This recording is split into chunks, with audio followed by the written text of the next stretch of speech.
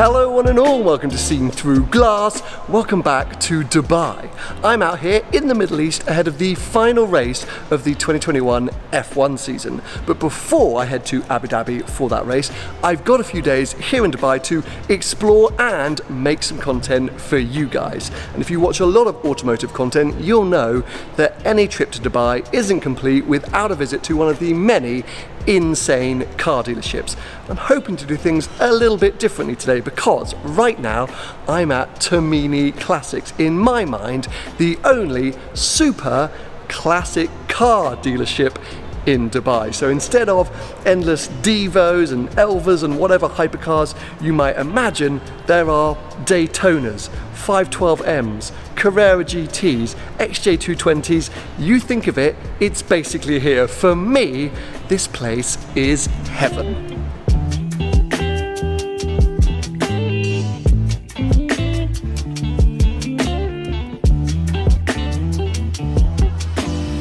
So I'm going to kick things off here with this quite incredible Ferrari Daytona. This is kind of one of the flagship cars down here at Tomini. As I walk around, some of the cars I show you are for sale, some of them are kind of part of the Tomini collection, and this is one of those cars. Absolutely jaw-dropping specification in my mind, but a very interesting story for this car. Firstly, let's note that it is one of the plexiglass Daytonas, more desirable in a collector's mind. It does look cool, I have to say. It gets kind of, you know, plexiglass front end housing those front headlights. But yes, the colour, the interior spec, it is delightful. This car has been fully restored by Ferrari themselves using their Classic A department. But actually that's not the only sort of interesting element, because paperwork or history tells us that at some point the car must have got involved in kind of an accident or some kind of issue whilst it was at Ferrari, because they took a new chassis off the production line, scraped off the chassis number and re-stamped the original chassis number onto a new chassis. That is really loud. I don't even know what it... oh my... I don't even know what that was, but it was making a lot of noise. But yeah, so the owner got an entirely new car from Ferrari, but with the original chassis number on, something which apparently used to happen quite a lot back in the day. Now it seems like kind of a shocking thing to think of, but yeah, more commonplace back in the 60s or 70s. So yeah, absolutely stunning, gorgeous looking car. I mean, I just love, for example, that wooden steering wheel. Oh my God, delightful. So yeah, always a pleasure seeing this. Where do we go from here? Let's come across to this, a much more modern classic, the Carrera GT. Now, any Carrera GT is special, but this one not only is incredibly low mileage, but is on its original tyres. Now, for a collector, that's going to be a very interesting thing. If you're planning to drive this car, I would suggest you put some fresh rubber on. I'm not sure it's a great idea to be running around in a Carrera GT, well, in tyres that are, well, yeah, well over 10 years old now. So very cool to see, beautiful condition. And actually, because we're right here by the window, I wonder, sometimes if you just move in the right way, you can see some of the sort of carbon weave underneath the quite thin paint. But yeah, absolutely stunning thing, immaculate condition. And actually the Carrera GT and the Z8 just behind it from the same collector. So yeah, very nice to see those.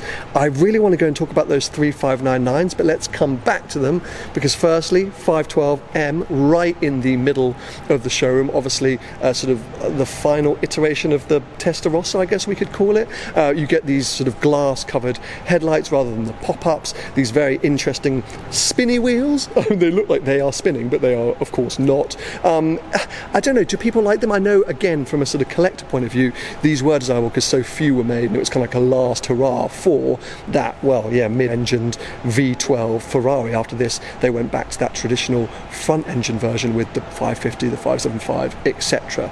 So yeah, very cool thing, and I like it because it's got a slightly more modern line. I would have this, I think, over a Testarossa, but maybe that's not the right thing to say. I don't know, I'm a fan.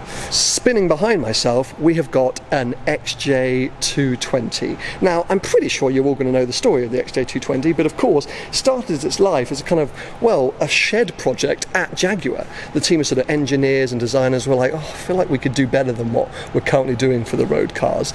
So they were kind of secretly working on it at weekends, and it kind of gathered pace so much and became such a sort of amazing concept or idea that Jaguar sort of, well, head honchos thought, well, heck, let's launch this concept car and see what happens. So initially it launched with an all-wheel drive system and a hunking great V12 engine to try and tie into sort of the racing programs that Jaguar were doing, or at least Jaguar's heyday. And everyone went, oh my God, amazing, I definitely want one of those. Where do I pay? And then once they'd actually kind of taken a whole load of orders, which I think were like over 1,000 orders, something like that, they realised that it was actually going to be very difficult to make in real life. So suddenly it became rear-wheel drive. It then got a twin-turbo V6 instead, and a whole lot of people went, I'm no longer that keen on that car. And this actually was one of the cancelled orders, because that's what happened. A lot of people sort of thought, well, actually, I don't want the car you're now building, I'm going to cancel my order. So this particular car lay on the Jaguar factory floor for about 3 years before finally being sold, I think, to Malta, then got shipped to Singapore. It's been all over the world, this car, but it's now looking absolutely spectacular because it's had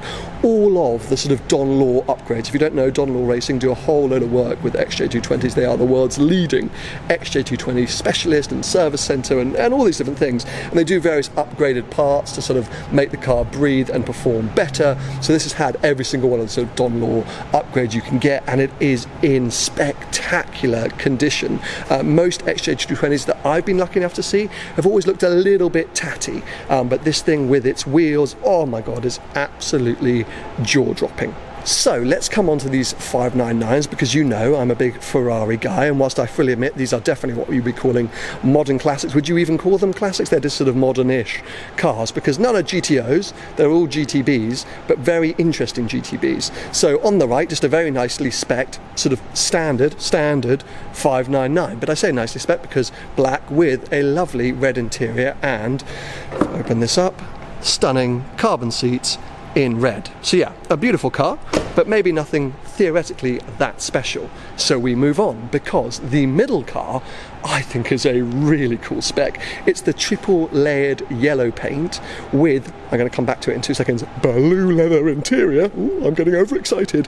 And then all genuine GTO parts, not mechanical parts, but visual parts from factory. So the car was ordered with all the kind of upgrades. So the upgraded grille, these lovely wheels, loads of different carbon fibre components. So yeah, Ferrari actually installed these for the owner when he spec'd the car. And then yes, look at that. I said it when I went to Finale Mondiali and I saw the 812 Competizione Aperta, which actually, now I think of it, is near on identical spec to this, triple layer yellow paint and blue interior. It's a very historical look for Ferrari, and look at the details there. We've got the fire extinguisher over there, the kind of side kick plate, I guess, or where you're going to be putting your foot or resting your foot with the accelerator, is just absolutely immaculate. The condition of this particular car is incredible, very cool to see.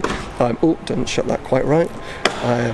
I'm really liking that. Weirdly, I've never enjoyed driving standard 599 GTBs that much, but I think they are aging so well.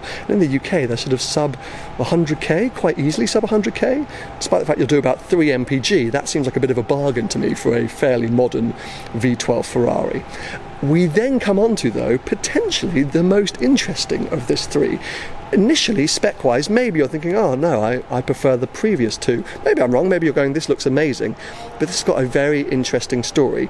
This could or should be an HGTE, their sort of handling pack special, the final iteration of the 599, because it's got those various components on it, carbon brakes, the right wheels, carbon components, stuff like that. But pretty much all HGTEs should have it embossed somewhere on the seats. Some of them don't, but there's no actual sort of key visual markers, apart from some of the spec options, that this is actually an HGTE pack. And then most interestingly, and something that the guys here at Tomini have never seen on a Ferrari before, the kick plate has a Scuderia Ferrari badge, and that is Felipe Massa's signature. Now, does that mean that this was Felipe Massa's car? Did he gift it to someone? Did they do a very limited run of Felipe Massa spec'd cars? We don't quite know. The team at Tomini are trying to find that out. But it's a really interesting and quirky car, and probably, again, maybe more of a sort of collector item because of its sort of maybe history and relevance, but heck, it's going to be a great thing to drive. So yeah, of the three, let me know, which one would you go for? Let's pretend for a second that the Massa connection isn't there. Just as cars themselves, I'm definitely still leaning towards that one. Very, very cool. Let's show some love towards Porsche, because you know if I'm not talking about Ferraris, I'm probably talking about Porsches or Jaguars. Already done the Jaguars, already done the Ferraris. So yes, moving on. This is a really interesting 911S. You see the badge at the back? 2.4. Not quite right. This has got a 2.7 RS engine in it, because originally it was actually delivered to a Le Mans winning driver, Al Hobart, which is absolutely amazing, but then it was sold on, and the next owner unfortunately cracked the engine. They're very fragile engines in here, so he cracked the engine and they replaced it with a full RS engine. So it's kind of like almost like a bit of a hot rod or a sleeper spec. It's got the single mirror spec. I love it. It's not overly restored. It's looking in sort of good condition, as in good usable condition. You've got that absolute monster of an engine. So yeah, very, very cool. I'm a big fan of that. I have driven a 70s 911. It blew my mind, but I kind of want to have a go now again that I'm kind of more into the Porsche life. Loads more interesting bits knocking around, of course. 4Cs. People had a big go at me for not talking about 4Cs when I did my recent 8C video. I don't really see the links between those cars, apart from maybe visually, and of course the fact that they're made by Alfa Romeo. But in my mind, the 8C and the 4C, very different things. But anyway, very nice here to see a coupe and a Spider. But I want to move on because firstly, an SLR 722 edition. These are insanely valuable these days. They're kind of forgotten hypercar of the noughties. We've got, of course, the Carrera GT. Oh, where are you? If I lift you right up. There you go, back by the window, and the Enzo of this era. And the SLR often gets overlooked because it was a hyper GT. It wasn't all about sort of track records. It wasn't all about dynamic driving. It was about sort of long distances at great speed. When I drove it, I found it a really interesting car, a lot more sort of visceral than I was expecting. But yeah, it's just something you want to, you know, hammer along on the motorway or the autobahn. The 722, more power, a little bit better. It was the sort of improved version. What I like about this one, you kind of wouldn't even notice, apart from if you were picking up on various cues because you were a sort of SLR nerd. It does just look like a black SLR. So yeah, big fan of that. And also intrigued by this, a one-of-one SLS. So this is a full sort of, they call it, I think, design or designio spec. You know, think of, I'm trying to think, Ferrari tailor-made, Lamborghini ad personam. Mercedes do have their designio. I'm not saying that right, because I don't say it very often, because it's quite rare to see such a bespoke Mercedes. But yeah, I wish I could remember the name of this now. It's got a weird pearl name. Oh my god, anyway, it's a funny old funky colour with a beautiful kind of ivory interior, again, fully bespoke. But is it just me who's thinking SLSs aging so well? And I know values are starting to really creep up. I've never driven one, weirdly, never driven one, always been intrigued. And Shmi will kill me right now, but I kind of prefer the looks of the standard car to the Black Series. There's something more slightly elegant, I suppose, about it. But yeah, these two, very, very cool. Moving on past the beautiful 4Cs, I want to come this way because, yes, the piece de la resistance for me today inside the showroom is this. Yes, surprise, surprise, another Ferrari. This is a 612 60. Only, I think, 60 of these were made, and it was about celebrating the 60th anniversary of production cars for Ferrari. Loads of sort of upgrading parts and components. This particular spec is blowing my mind. Most 60s I've ever seen have been two-tone, which isn't a great look. This, I think it could even be Rosso Froco, the triple layered paint that I used on my Abarth Project Riposto, but even if it's not, it's a stunning red with, yes, a tan interior. I mean, just look at that gloriousness. So pretty, especially with these kind of polished rims with the silver Ferrari badges in the centre and the silver brake calipers. It's a really classy, beautiful spec, and I have to say, I'm really coming round to the 612 Scaglietti. You're going to think I'm mad, but my next daily, 4 seats, it's kind of usable. Vicky's going to watch this and literally text me straight away saying, no, you're an idiot. But they're still sort of affordable. Okay, not the Sessentas, so these are super rare. It's basically every box ticked. They're the most desirable 612s out there, I think. maybe not the two-tones because it depends whether you like that kind of thing, but you've got the whole panoramic glass sunroof and that kind of elements. But yeah, this thing is just so pretty. Again, part of the kind of collection here, not for sale, otherwise I think I would be making some kind of lowball offer. I've just noticed as well, just to come back to this interior, because oh, it's delightful. Look at the white dials. Little details like that that just add up to this spec being on point. Yes, I'm a big fan. I love it. I kind of want it. It might sound weird to say, but there's something so refreshing and exciting about seeing such incredible classic and modern classic cars here in Dubai. You know, as great as this place is, I do sometimes worry that the car culture here is all just about the newest and shiniest thing, you know, and usually the newest and shiniest hypercar. And that's great, and it's brilliant, and don't get me wrong, I'd love to go and check that out as well. But for me personally, this is such an important part of car culture. The history, the stories, you know, it's not necessarily always about the best version or the best iteration or the best condition, it's about the story. And that's what I love about the cars here on display at Tomini's.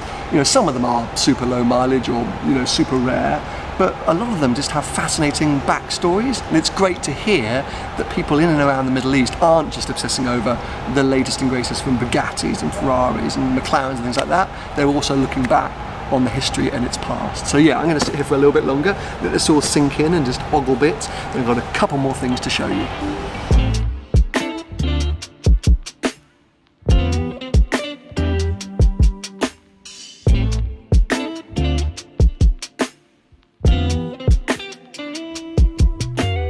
So yeah, before we head off, let me show you a few other cool things down here at Tomini that aren't just the cars. Actually, firstly, check out this wall of classic sort of mopeds and scooters. Very cool to see. Unfortunately, don't know what many of them are. This is not my world. But this definitely is my world, because in this corner, sort of weirdly, randomly at least, but very coolly, we've got loads of Toro Rosso STR8 parts. So that's a kind of commemorative or replica nose or front end, I guess, of the car. We've got another sort of display wheel, but then we've got also end plates of a rear wing, signed end plates of a rear wing, an actual steering wheel, kind of well used, you can see there. This is signed by Jean-Eric Verne, who was a driver at the time. So yeah, I think they're going to build up this corner and have loads more stuff on display. But the interesting things continue, well, firstly with the kids Alfa Romeo, big fan, but with this Bruff Superior. Now, bike fans, you're going to know a lot more about this than I do, but essentially Bruff, an iconic bike maker, especially in this part of the world, because of Lawrence of Arabia, T.E. Lawrence. How do we describe him? I mean, famed adventurer, spy, writer, man of mystery, I mean, just all-out legend, and he was actually obsessed with Bruff Superiors and SS100s. Had, I think, 7 of them back in the day. Obviously the company is still going, and this is the latest version, but it's actually the first Bruff to be back, or Bruff Superior at least, to be back in Arabia since T.E. Lawrence, which is kind of nuts. So yeah, when this came into the country, they were finding out that it's the first time a Bruff Superior has been back. So some real nice history there. As I say, unfortunately a little bit over my head, I'm not that knowledgeable on bikes, so let me know below anything else that I should be aware of with this. I think it looks stunning. So yeah, lots of cool bits and bobs, as I say, behind and amongst the cars, and that continues through here as I make my way into the offices, past that lovely poster of the Ferrari Formula 1 cars up to 2011. I could really nerd out there. Let's move on, otherwise you all might get a bit bored. But yeah, this is one of the the head honcho salesman's office here, and we've got a lovely V16 engine as a desk. That's mad, isn't it? Loads of other sort of memorabilia knocking around down at the thick end. But I just want to show you here this poster. Look at this. Commemorative or maybe even historic poster of the 1981 Dubai Grand Prix. Very cool. They actually just had the historic Grand Prix the other day, which I missed, unfortunately, but some other cool posters here as well. But I really like that, I have to say, as well, of course, as the Gold Leaf Team Lotus bodywork. Yeah, not a bad place to work. You not only got cool stuff to look at inside, but then you can step out here to this array of insane classics and modern classics. Wow, wow, wee wah. Super glad I came down here today, because I've visited Tomini a few times before but never done a proper video, and this place just blows my mind. What would you pick from the cars that I've shown you? I mean, there are a few cars I haven't shown you because there's just so much here, but whilst the 612 does pull on my heart, I've become weirdly obsessed by that 512M and the yellow and blue interior 599. But basically I'm in Ferraris. I would just happily walk away with any of the Ferraris in this room. But yeah, let me know below and stay subscribed, because yes, still more videos to come from Dubai.